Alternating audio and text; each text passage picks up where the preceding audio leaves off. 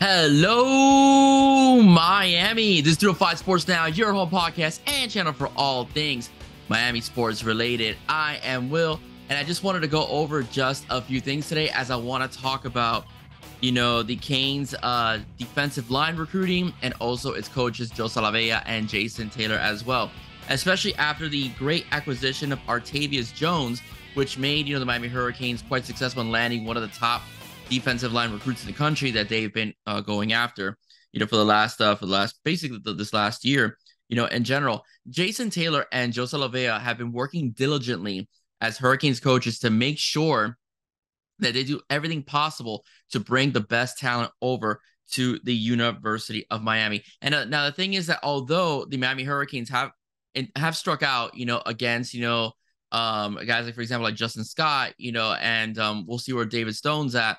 The Miami Hurricanes are in, as far as recruiting when it comes to getting these types of players. And that's a good thing because what the Miami Hurricanes are trying to do is build talent and starting with the aggressiveness and the power of what is a good front four. Right now, why is that possible? Well, for starters, I just want to say a few things. Not to take anything away from Coach Salave'a. Coach Salave'a is a very well-respected defensive line coach.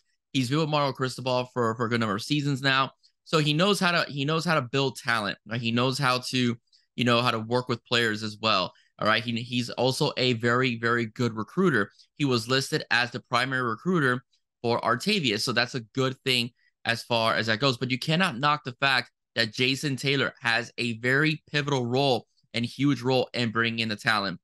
The one thing about JT, aside from being one of the greatest defensive ends in the history of the Miami Dolphins, if not the best defensive end to ever play for the Finns, he's also a Hall of Famer. But what happens to a lot of star athletes is that their play on the field doesn't always transition well, as far as coaching goes. All right, so that's one of the things that we've seen, in the past, as in reference to, players becoming coaches. But JT has done that very well and seamlessly. At the high school level, he was a very well-respected defensive coordinator for St. Thomas Aquinas. Now he's a very well-respected defensive line / ends coach for the Miami Hurricanes, and he is one hell of a recruiter. Kamari Franklin, all right, came in here and worked out and he taught him a few things, and he learned a lot from Jason Taylor. Had a great experience according to what he talked about as far as being on campus and being coached by JT. Another one that really liked being coached by Jason Taylor that made him commit to the Canes was Marquise Lightfoot, who said pretty much that, as was repeated by Flo in a summary, on my show when he was on here, he said Marquise Lightfoot, learned something and he was able to use it, in some drills and stuff like that, and it was very successful. So what the Canes are doing right now, right, with Salave'a, right, who's a veteran coach in college football, and Jason Taylor, who's a former NFL Hall of Famer, who's a NFL Hall of Famer and a former, Pro Bowler for the Miami Dolphins, is that they're going to build a legacy. All right, as far as the defensive line goes, the Miami Hurricanes will eventually have one of the top defensive lines in all of college football. All right. I'm talking about not just the tackle position, but also the end position. So think of it this way. If you go back to 2022, all right, and the 2022 season when they were recruiting for the 2023 cycle, all right, you have, Jaden Wayne, Ruben Bain. Then before that, you have Cyrus Moss, all right? You have Cyrus Moss, Najee Kelly as well, all recruited to become Miami Hurricanes. And all those guys were very standout football players in their respective schools, and more than likely is going to transition to the football field here at the University of Miami. So it is very exciting to see what the Canes are absolutely building as far as talent goes at the D-line position. I love the D-line.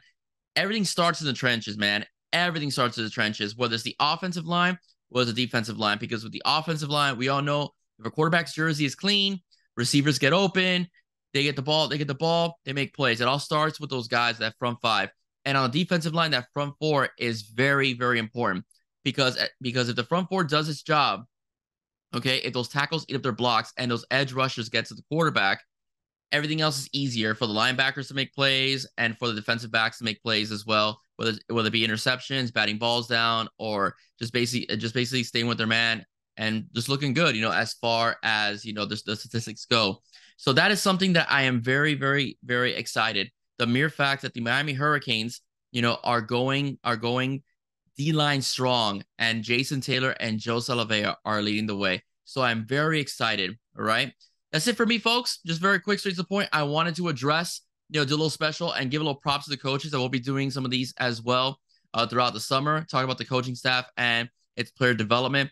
And not only that, guys, I want you also to remember that this upcoming Wednesday morning, I will be airing an episode with John from Cafecito con Canes. All right, we'll be talking about recruiting. We have a lot to talk about, especially with the Jones and the JoJo Trader commitments as well.